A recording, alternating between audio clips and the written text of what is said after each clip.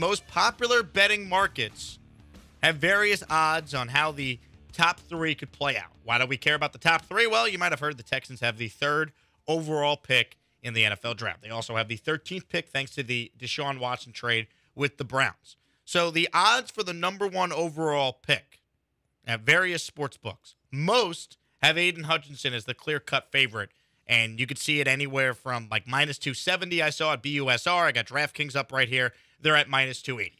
So it seems like the consensus is, after the offseason the Jaguars have had, that Wolverine Watt, Cody's crush, is going to go number one to Jacksonville. That's sad. You all right? I'll be okay. You're I'll ready? still get to see him twice a year. Yeah, you don't want to see him twice I know. a year. That's the thing. I in don't that want to see him uniform. twice a year. You ready to pour some out for your Wolverine Watt to Houston dreams? Yeah, he's going to have to be, I don't know. There hasn't been like a legendary pass rusher from Jacksonville in the past few years. Has there been a legendary anything from Jacksonville ever? I don't know.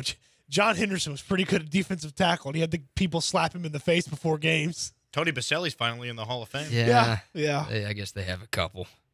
Yeah, Aiden Hutchinson, minus 280. Some places. Like, that's, I mean, it seems, especially with the way that Jacksonville's operated in free agency, they kept Cam Robinson on the franchise tag. It was his second franchise tag.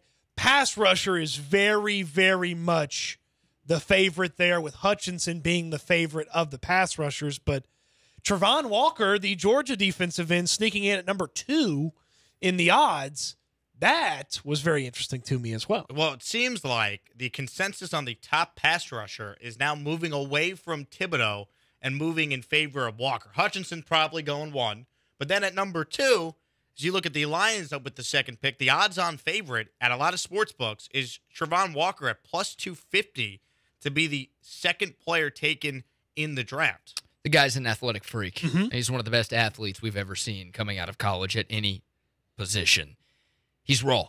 I mean, his numbers last year weren't great. He did get better as the year progressed. He showed out for Georgia in the playoff and in the SEC championship game. The dude's got potential to be a really, really good player at the next level. But you compare his numbers in college to Aiden Hutchinson or Kayvon Thibodeau, and they're not quite the same. But, man, people fall in love with combine numbers. People fall in love with pro days. People fall in love with Clay, right? So many of these coaches, so many of these front offices think they can mold these guys into special players. It's like, oh, my God, you give me a guy with that skill set, I can turn him in to the next great pass rusher in this league. Trayvon Walker, one of the most intriguing draft prospects in this entire class because of that sheer athleticism that he has that nobody else this year has. It is, sometimes the conversation around guys like, oh, well, what were they asked to do in college and this and that. And I understand he wasn't asked to just, rush the passer nonstop and, set out at wide on the edge and get after it from that spot. I get that. But, man, you'd love to see more than just 6 sacks on the guy's resume for this season. Now, the 6 sacks, sometimes in the SEC, you can pad your stats against some bad teams, Vanderbilts and things like that. A lot of his sacks came in huge games and huge spots. Alabama game, he had a sack in the national championship. He had a sack against Michigan. He had a sack earlier in the year against Clemson. The game against Auburn, he had a sack. It's like big moments for those, but, man, you'd love to just see even the pressure percentage, the pressure rate. Yep. We talk about that with Kayvon Thibodeau. You'd even like to see that a little bit higher when you start thinking about Trevon Walker. But, hey, you know what? Take him off the board, Detroit. I don't want the Texans to be thinking about this cat at 3, so go ahead and take him off the board. Get him out of the Texans' opportunity to pick him at 3. Are you guys familiar with the RAS metric, relative athletic score? I thought it was raw athletic score. It's relative? According to the website, it is relative. Interesting. Trayvon Walker scored a 9.99 RAS out of a possible 10, which ranks second out of 1,413 defensive ends measured from 1987 to 2022. Is the number one person someone that I would notice? Like, do you have the number one person in front of you? Twitter does. Who is it? Is it someone that I would be like, oh, yeah, of course it was that guy? Myles Garrett.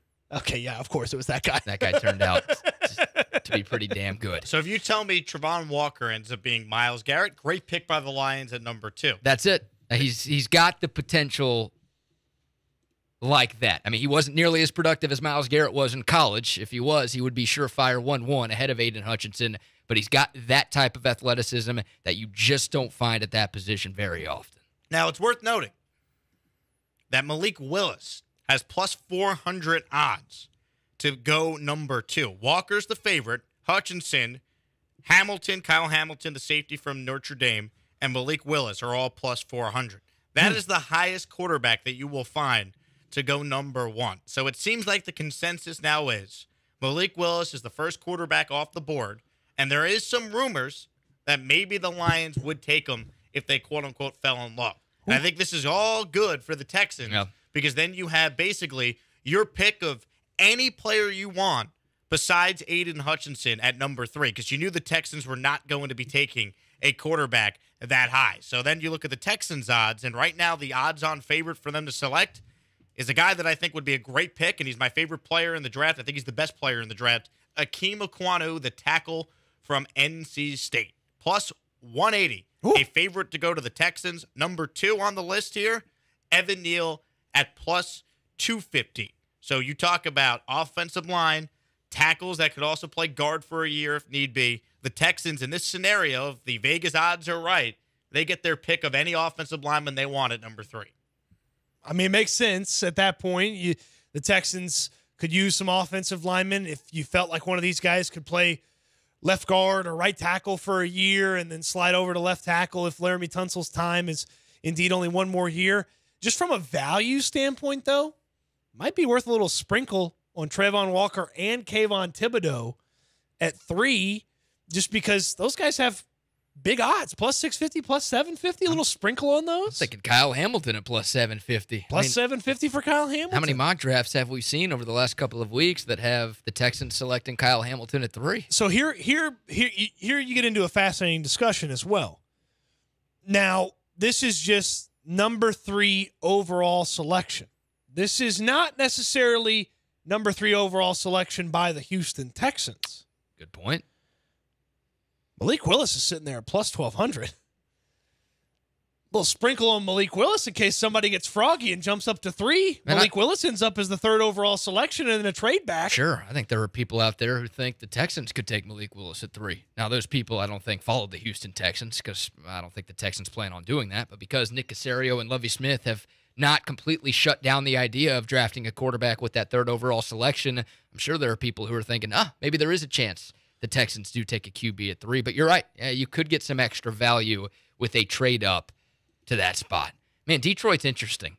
To me, the draft starts at number 2. We don't know exactly what Jacksonville's going to do at number 1. We got a hunch. We got a hunch that it's Aiden Hutchinson, but at 2, anytime a quarterback goes off the board when you don't expect a quarterback to go off the board, it shakes everything up. If the Lions take Malik Willis at 2, then Atlanta's going to be panicking, and Carolina's going to be panicking, and Seattle might start to panic, and all of these other teams that thought, okay, if we stand pat later in the top 10, we would get our choice of QB that we wanted, they might all be like, oh my God, we got to trade, because another team might be trading too. I think that's what you want if you're the Texans. I really do. I think you want to see Malik Willis go number 2 overall to where one of those teams picking later in the top 10 just completely freaks out and feels the need that they've got to jump super high to make sure they get the dude that they want before somebody else does. If the board breaks the way the odds have it, you might get a lot of calls for people wanting to come up, though, to take one of these 2 offensive linemen, which would be also beneficial for Nick Caserio. Like, my big thing with the Texans has to be you got to trade out from one of the 2 spots in the first round, either at 3 or 13. Because I just can't justify a team that needs so much staying at both spots instead of trading out and getting more picks. You got a great scenario where you could do exactly that if the board breaks and the top 2 offensive linemen are on the board when you're sitting there at number 3. Yeah, there's a couple of different things that can happen in the draft where you still end up with top 2 offensive linemen.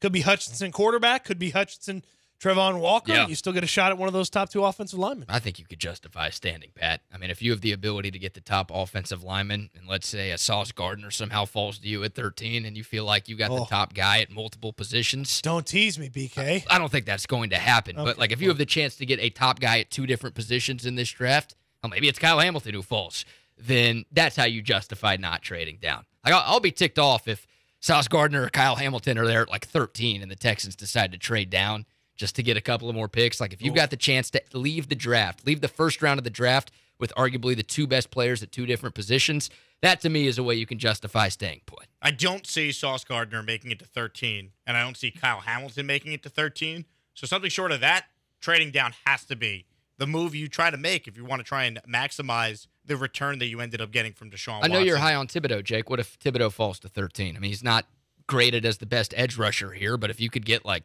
Aquanu and Kayvon Thibodeau without trading, are you signing up for that? Yeah, run the ticket in. Run the little card up there to the stage. Yeah, so 3 players that if they're at 13, I'm good without trading down would be Thibodeau, Sauce Gardner, and Kyle Hamilton. Okay. Other than that, I would be really surprised if they took Jordan Davis. They would be like, come on, man, trade down and just get extra picks over taking a defensive lineman. 713-780 ESPN's the number. You let us know on the text line your thoughts on the odds involving the Houston Texans in the draft situation.